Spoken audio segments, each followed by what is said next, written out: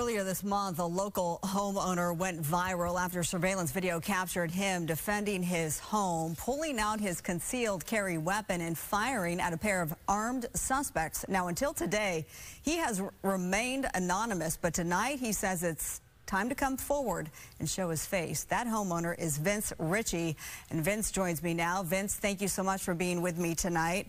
I want to take us back. I want you to take us back to November the 4th, the night that this happened, the moment that you felt that gun to your back. What was that like? It was surreal, honestly. I never thought it was going to happen. I really didn't. I'm born and raised in the Bronx, New York, and I came here for a better life. And I came here to introduce my family to a better life in sunny California. And I never would have thought that this ever was going to happen in a million years. And I literally turned around, and the first thing I thought, I feared for my family, and I feared for my daughter. Yeah, you have a 5-month-old baby who was on the other side of that door along with your wife who was home. This was at 7:30, if I'm not mistaken, on a Saturday night. Vince, why are you deciding to come forward now? Because if I don't speak up, nothing's going to happen. I don't know what's going on with the investigation. I don't think that the police department is getting the proper support from local officials.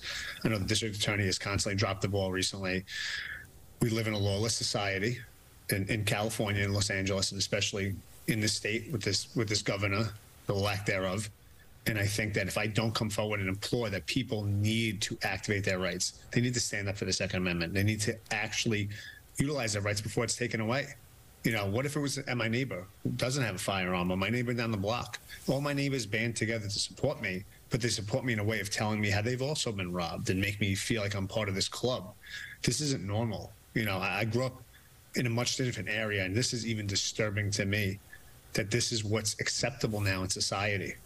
What are you hearing from law enforcement, LAPD in particular, because they are investigating this? We reached out to them today. The watch commander says, quote, "We are aware of this incident," and says that there are no arrests or updates in this case. I know that they've been out to your home a couple of times since November the 4th. No arrests? What are you hearing? I haven't heard much. You know, they haven't really reached out to me. I've spoke to a few of them. I think as individuals, they're great. I support the police department. I think they're not getting the support that they need. They need to bump this up. They need to bump this up and get other resources to be able to do that. They're flooded with constantly having these type of crimes happen. This area is flooded with this type of crime. This is an isolated incident. This is not just incidences in the disenfranchised areas. This is all over Los Angeles. The perceived upper class are being hunted for jewelry and home invasions, and we're not even talking about it like it's normal. Everybody that spoke to me, "Oh, I've been robbed. I've been robbed. My neighbor's been robbed. Oh, they robbed my house twice." This isn't normal. And the police need to stand up and say, give us the support we need from our mayor, from our governor, from our district attorney. District attorney is constantly dropping the ball. This is a lawless society. This loose bail effort we're making, it's not working. I understand the progressive agenda, but there's no progress. The city's not making any progress. We're just going backwards. It's getting worse. You know, speaking of no progress, you think that you actually know who these guys are, because this is not your first time that you've been targeted at your home on your private property. Is that right? Yeah. 3 months ago, my house was robbed. They took every piece of valuable thing we had in the home. And no arrests were made then? There was no arrest made. There was no follow-up investigation. And I implored the captain, please. I said, I'm going to get killed. You're leaving me out here to dry.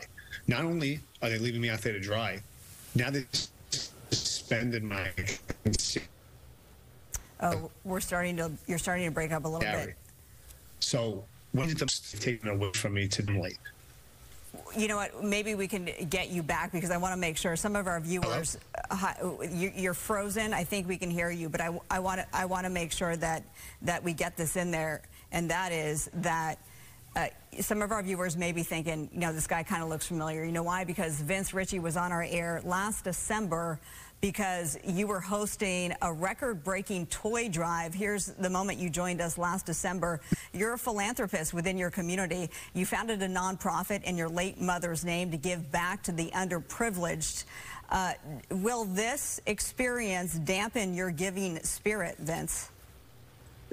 No, there's no fear in my heart, and there's no fear that any criminal could put in my heart that will stop me from giving back. This community has embraced me, especially some of the disenfranchised areas that I give back to has embraced me as part of this, as part of the community. I'm not California and I'm from New York, and they've taken me in, and I will always give back, and I always be here to do it no matter what goes on. No matter what the city officials do, no matter how much this reflects a third world country, I will always give back because that's part of who I am, and I'm not going to let that change in my core.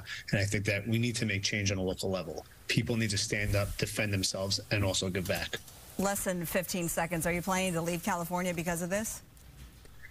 I'm not going to leave out of fear, but I'm also not going to stubbornly force my wife and my family to stay here if they don't want to be here anymore. If it continues to get worse, I don't think that I'm going to stay here much longer.